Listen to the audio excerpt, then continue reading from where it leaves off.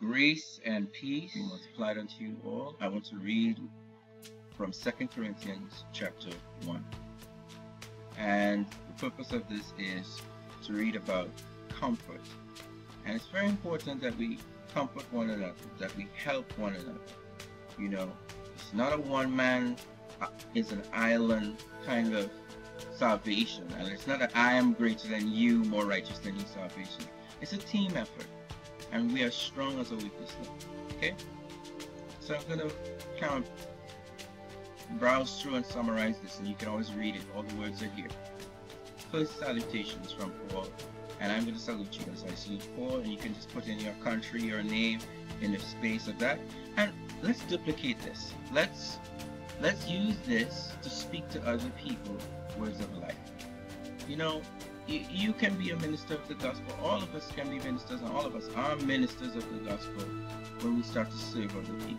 Nobody is greater than anyone here. And it's an honor to serve someone. They're esteemed higher than us. We are servant to them. And similarly, when they serve us in whatever capacity, they're also honoring us. So let's go. First, a salutation.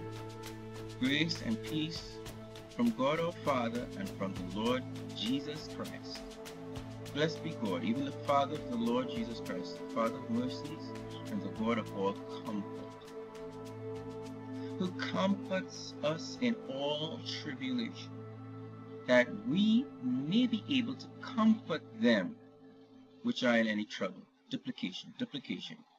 He shows us what comfort is, how it feels, and we are able to show others what comfort is in very uncomfortable situations.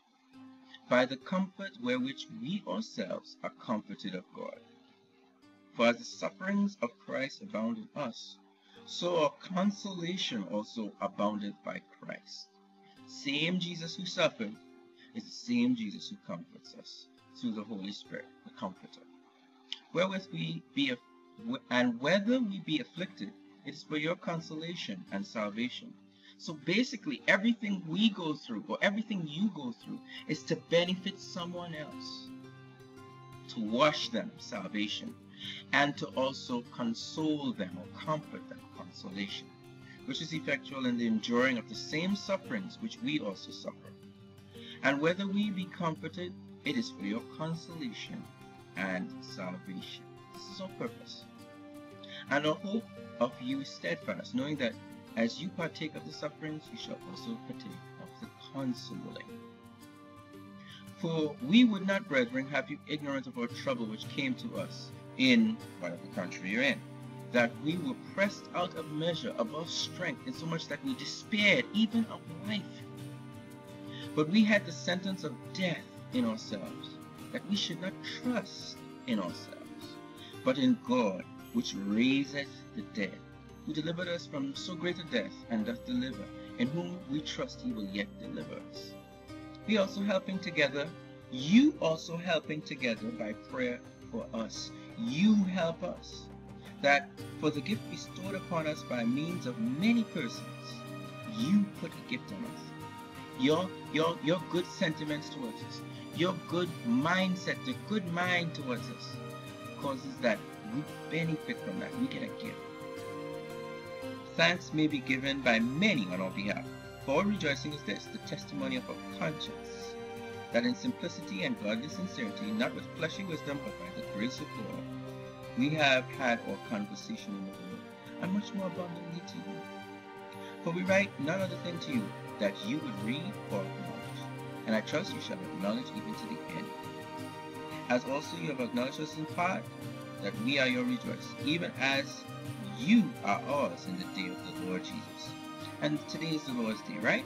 And in this confidence I was minded to come unto you, that you might have a second benefit, and that to pass by you unto Macedonia, or whatever country, and come out of that country unto you, and of you to be brought on my way towards Judea, or whatever country. This is en route. So I just want to stop there. There's so much more to read, but I wanted to just stop there and speak about comforting. And all our experiences and all our knowledge is so that we can be, as the Comforter, act to comfort others. As the Comforter so comforted us, so we also comfort others.